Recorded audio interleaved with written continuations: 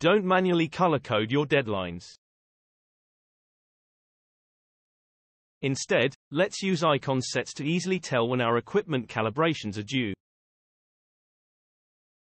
First, use the Today formula to always show today's date. Then add 1 year, and less than 1 day to calibrated date to create the next calibration due date, by using the date function.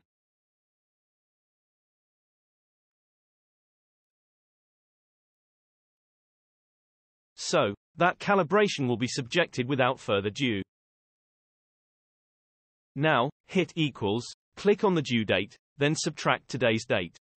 This will create our days remaining in figure. Copy these formulas down. Now, highlight the days remaining, click on the conditional formatting icon set, and these indicators. Now click on the conditional formatting again and select Manage Rules. Hit Edit Rules. Change both value type to number, and signs to greater than. Now change first value to 30. Hit OK and apply. Your icon will automatically update based on the calibration date, and those days' date.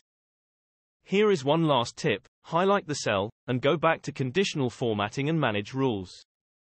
Click on Show Icons Only.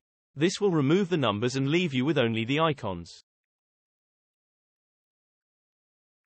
If you prefer, like and follow for more tips.